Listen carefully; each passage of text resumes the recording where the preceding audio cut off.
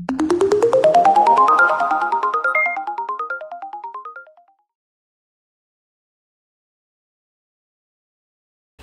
I'm going to show you the benefits of printing with BuildTak, which is basically an adhesive sticker that you can apply to the build plate on your Ultimaker 2, and it comes on a sheet like this. As you can see on our build plate here, we've stuck it down on one side of the glass plate, and then the other side is just normal glass. And just to show you the benefits and how it works, we're going to show you a print first on the glass side, with the glass side up, and we'll see how that turns out. Right, so the print we're going to do is going to be in ABS, and it's got quite a small contact patch as well, so the likelihood of it coming away is quite high. And as you can see, this print is going quite well up until this point. And then it's come away from the build plate.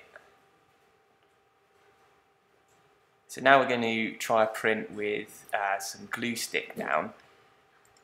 This is recommended by Ultimaker, so that should aid the adhesion.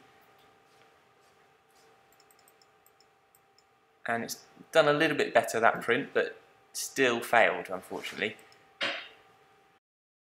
Right, now we're going to try it with our BuildTak. So we're just going to flip the plate over to do this.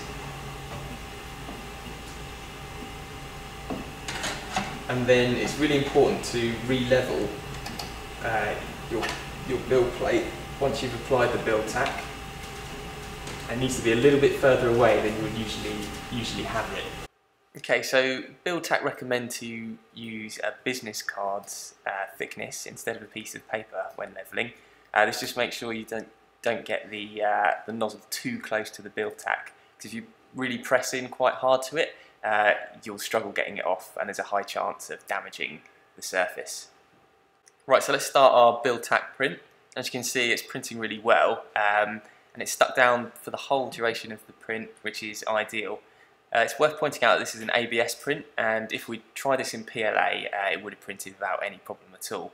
It's just with ABS you do get a little bit less adhesion, and it's a bit more prone to warping. Right, so these are our prints, and as you can see, this one was the print that we did just on glass, and that failed quite quickly actually. It came detached, and then we added the Pritt stick glue,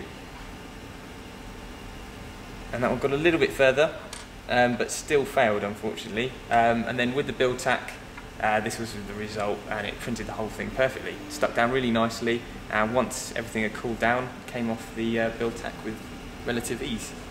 Right, so if you want to get your hands on a sheet of BuildTak yourself, we stock the perfect size for the Ultimaker 2, and you can get one by clicking the link here.